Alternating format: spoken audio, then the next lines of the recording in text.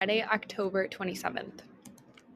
Right here, we'll read the announcements first. There's a lot that you need to do in order to get ready for your quiz on Wednesday.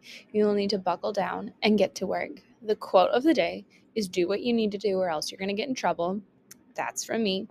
And then here's your checklist of things that you have to get done today. The first thing is bell work. The second thing is you have a DFID article. The third is there's a Brain Pop Science, a Density Labs Gizmo, and an exit ticket. This video is right here.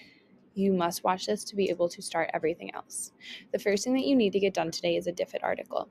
The DFID article, as always, the first time that you go through it, you are getting it read to you. Your substitute teacher will read you the article. Second, you will need to read the article yourself. And the third time, you'll need to read the article, annotate it, and answer the questions. This is not a new process, but it is something we have done all year long. When you are done, I need you to glue it in your notebook.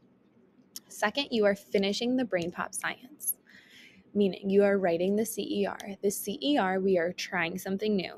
Instead of writing the CER and the Brain Pop Science, there is a CER paper. I want you to write it on the CER paper. On the CER paper, there's a checklist. I want you to use the checklist to write your CER. You have lots of papers in your interactive notebook to help you write your best possible CER. When you are done with that, I want you to turn it into the bin. Next, you have a Density Lab Gizmo. In the Gizmo, you are calculating the density. In order to do that, here is a video of a refresher. You're going to log into Gizmo and you're going to click on the one that says Density Laboratory. The Gizmo sheet that you're going to have is not a traditional Gizmo sheet. It's just a little different than the other ones.